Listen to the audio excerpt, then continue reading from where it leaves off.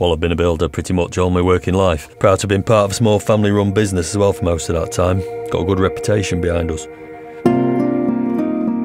People still want craftsmanship, you know, they want the details to matter, and a tradesperson who knows what they're talking about. Us, we just need more hours in the day.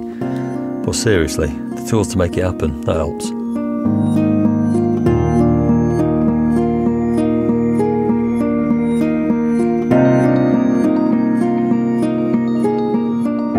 Usually start work 7:30 in the morning, go on site before the lads. To be honest, I can do without the distraction. Radio, bit of background music, and I'm happy. I do always have the van with me, but I like to keep things on the job so I can pick them up the next day, you know, get on quick.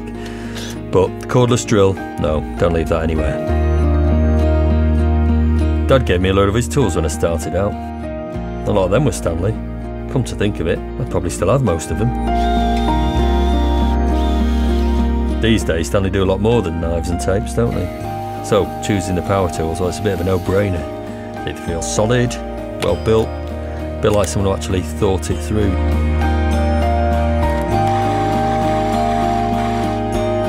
Any builder will tell you, running out of power in a job is a nightmare. Just swapping batteries between tools, it's perfect, don't waste any time.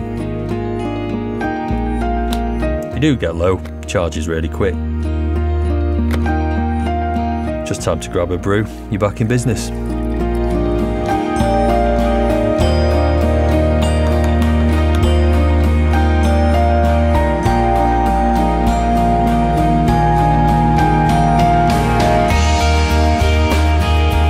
Customers rely on us, so you have to know that you can trust the kit not to let you down.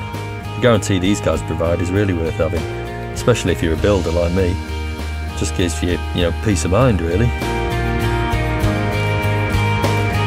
The boss says we have to deliver first-class service every time, and he's not wrong, because you're only as good as your last job, and that depends on what you've got to work with. So I say, Dave, don't scrimp on the tools, mate, and keep your hands off my favourite drill.